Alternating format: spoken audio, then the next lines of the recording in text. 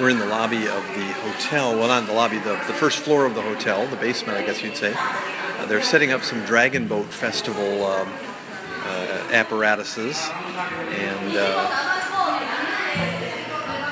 Ben is demonstrating the traditional drum.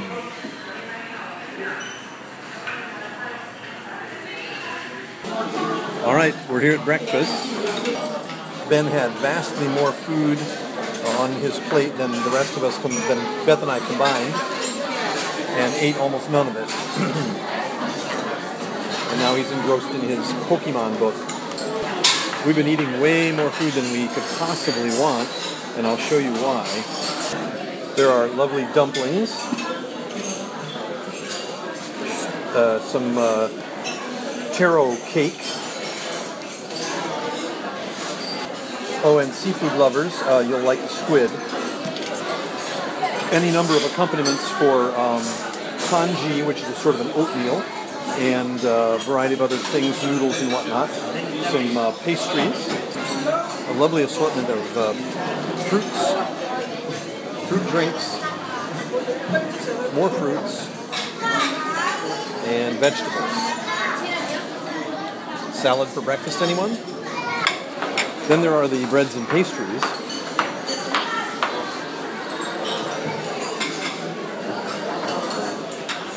All of them extremely good. Any number of honey flavors.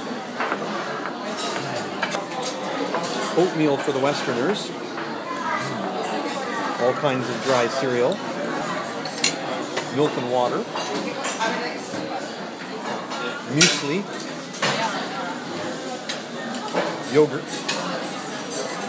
cheese, and a variety of cold meats. But that's not all.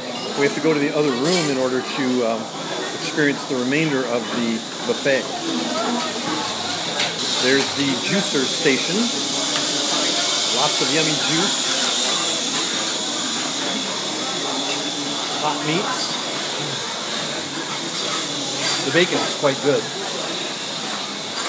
Any number of hot dishes, beans, chicken bits, ham,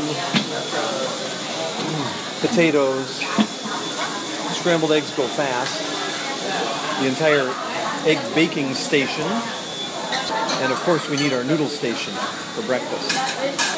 Any number of accompaniments for your noodles, sauces of every variety, and to make it soup. And finally, menemen, which is a very mild baked egg dish with the accompaniments. Sorry, I forgot one more thing. Fresh juices, waffles hot off the griddle, and baby pancakes. They go fast as well. Any number of syrups, maple, chocolate sauce, honey, Stanberry, hawthorn, banana syrup, cinnamon syrup, and cream. I just ate my entire daily quota for pretty much everything, but I can't forget one last delicacy. Oh no, they're gone. The Century Egg Pastry wins the medal of the day. Oh good, here comes some more. These are the best little things ever. I can't resist taking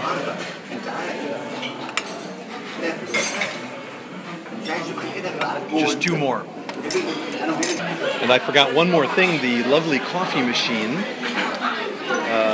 for making, sorry, that's the one, for making cappuccinos. So the coffee here is actually double espressos. Yay! And now for the pièce de résistance.